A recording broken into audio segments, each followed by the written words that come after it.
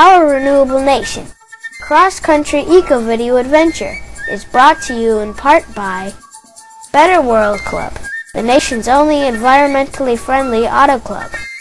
Verenium, leader in the development and commercialization of cellulosic ethanol, and supporters like you.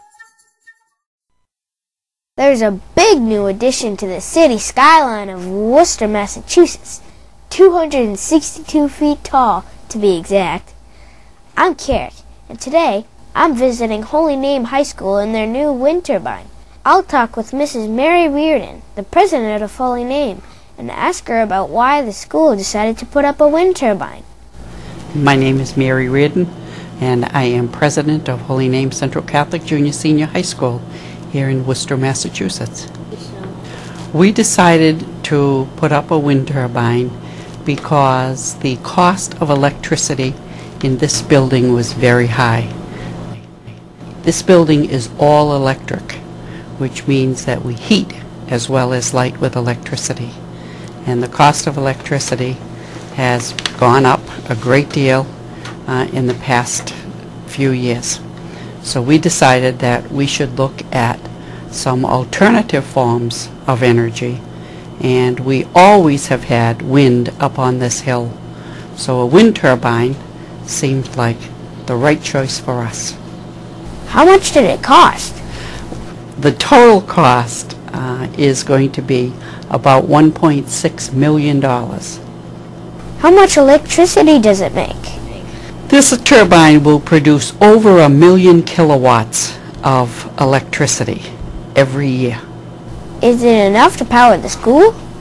It should be enough to provide all the electricity that this school needs, because we use between 960 and 980,000 kilowatts of electricity a year. So since we can produce over 1 million, it should provide all of our electricity. What happens if the wind isn't blowing? Do all the lights go off? No, you need to have between 5 and 7 miles per hour of wind to have the wind turbine be functional. However, if the wind is below that speed, there is a meter inside the turbine that is what is called a dual meter. It can go both ways. So if there is no wind, there is a seamless connection to the national grid, and so electricity would be provided to the school. So we're never going to be without electricity. Does it make a lot of noise? It makes hardly any noise at all.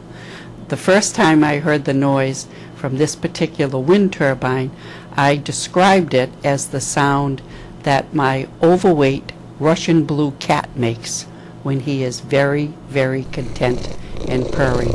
It is a soft, continual noise. It is not offensive to anyone. I'm standing right under the wind turbine now. Here's what it sounds like.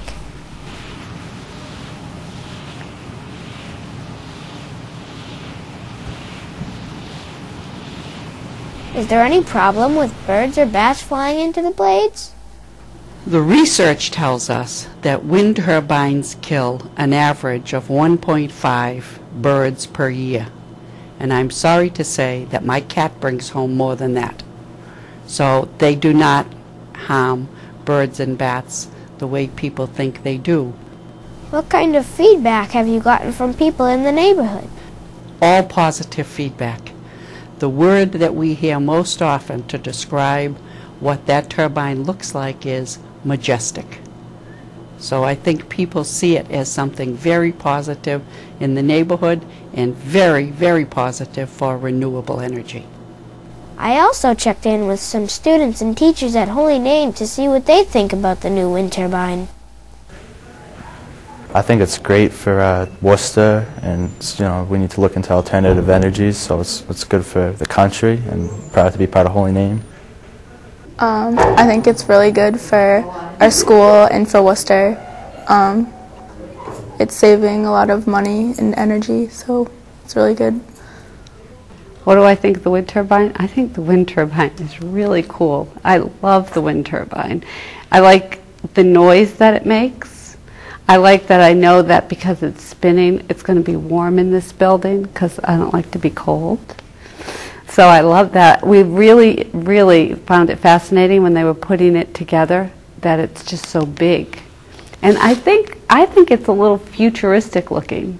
I think it looks like something from the future. Here in Worcester, Massachusetts, that's the way the wind is blowing. Thanks for watching.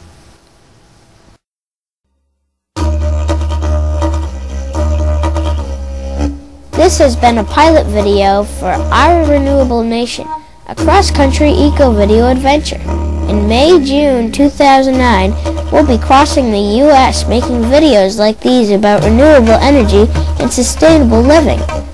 Please visit our website, www.ourrenewablenation.org, to learn more about our cross-country video series, and please consider supporting our video project with a donation.